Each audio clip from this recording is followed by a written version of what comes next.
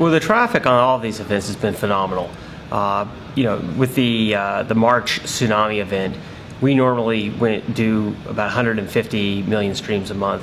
We popped 250 million streams a month, and we set an all-time one-day record of 40 million streams. And that was double our prior mark, which was the Michael Jackson death. So the demand is just amazing for the Right News event. And so after March and April, we had the royal wedding, and that popped the numbers again.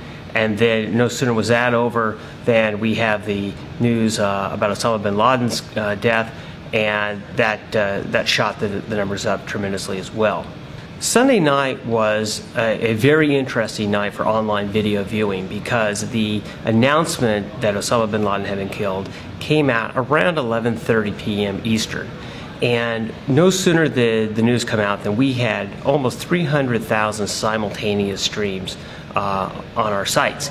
And this is while people are almost entirely at home with TVs available to them.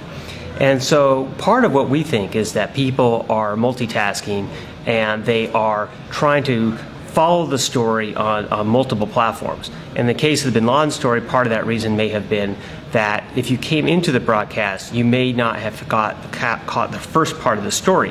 So people can go to the web, read in, if you will, or watch in to catch up on all the facts of the story, and then follow along on broadcast and PC. A lot of those streams, even on the night of Bin Laden, were on-demand streams.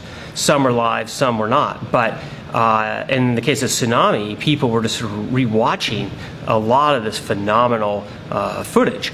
So most of the tsunami coverage wasn't live. I mean, there was some. So live is great, but on demand is huge too around these events.